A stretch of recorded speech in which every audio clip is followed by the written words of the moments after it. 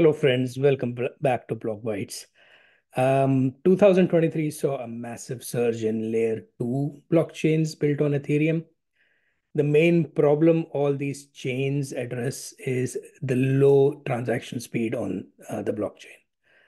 The whole point behind all these layer 2s is that they take the burden of execution and, in some cases, data availability away from Ethereum. This is an indirect way in which Ethereum can be scaled up uh, to handle additional traffic.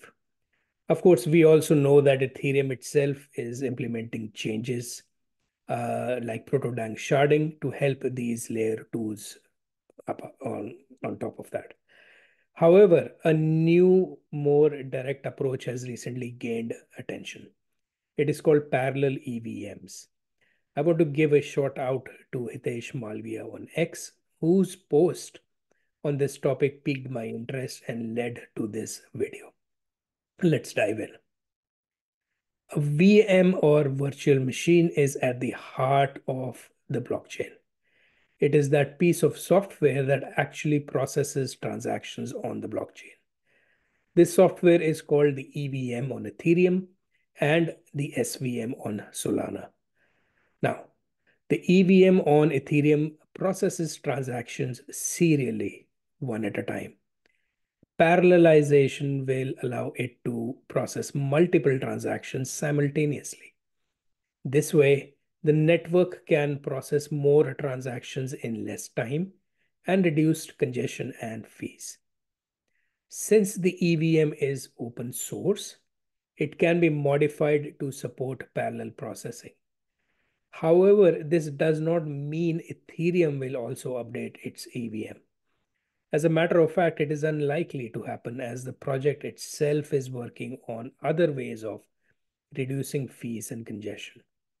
Instead, we will see new layer ones that are built using parallel EVM. Unlike the EVM, the SVM already supports parallel processing, which is one of the reasons why Solana has such low fees and high speeds. Two main projects implementing parallel EVM are Sei and Monad. Let's look at these individually, starting with Sei. Sei is an alternate L1 blockchain that was created with the trading of digital assets in mind. It has a dual turbo consensus, native order matching engine, and parallel transaction processing capabilities. Transaction parallelization allows Sei to process transactions simultaneously rather than sequentially. Apart from this, Sei also implements Solana's local fee market called market-based parallelization. This brings further parallelization as transactions from different markets are processed in parallel. These innovations and the unique twin turbo consensus model in Sei make it stand apart from other layer 1 blockchains. From an applications perspective, Sei has been optimized for trading use cases like DEXs, derivatives, marketplaces, etc. According to a research report by Reflexivity Research, Sei has focused solely on asset trading. It has optimized every layer in its stack for this particular use case. Now let's talk about Monad. Monad is another EVM compatible layer 1, which is similar to Sei. Just like Sei, it too has transaction level parallelization. In Monad, like Sei, transactions are optimistically executed, meaning that one transaction can begin executing without waiting for the previous one to finish. Sei is already on the mainnet, whereas Monad has yet to launch its testnet.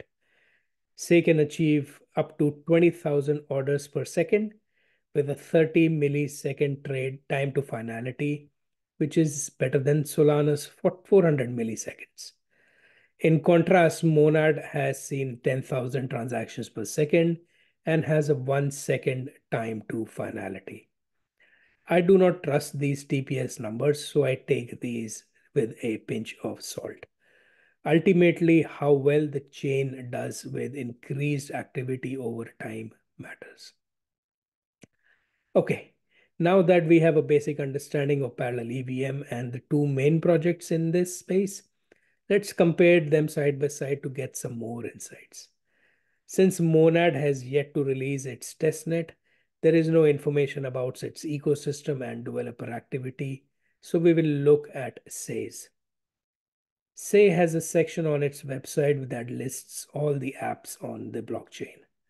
As both chains have been designed with high frequency trading in mind, it would be interesting to see how DEXs on these chains perform head to head.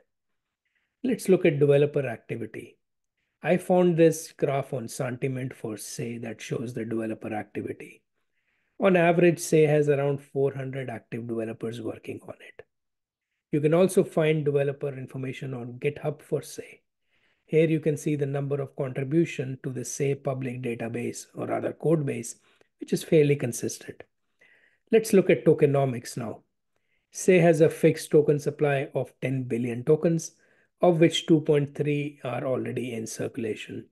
Since it is a new token, there is no exact inflation rate. The token distribution is shown here in the chart.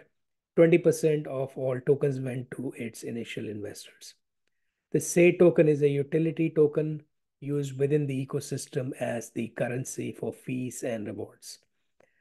In the future, the token holders can also take part in governance activities. So it is a typical cryptocurrency with a fixed supply. As for Mon, the token for Monad, no tokenomics information is currently available. Okay, so let's wrap this up. Parallel EVMs are the next big paradigm in innovation in the crypto space. Parallel EVMs bring the power of parallel processing to the EVM, keeping compatibility with the most significant crypto ecosystem, but with better speeds and scalability. The top two projects are Sei and Monad. Sei is better compared with when compared with Monad on the TPS and time to finality metric. Sei is ahead in the race as it is already on mainnet and plans to release its version 2 in 2024, whereas Monad has yet to release its first testnet. Since Sei is already in mainnet, it has a decent ecosystem of dApps, including DEXs, wallet integration, marketplaces, and more. All right, I hope you got a basic overview of parallel EVM and what to expect going forward. There is actually a lot more happening when it comes to parallelizations on the EVM. This will be a hot topic, one that will probably remain prominent throughout the year. Hope you like this video. Do like and share, and I will see you next time with another fresh bite.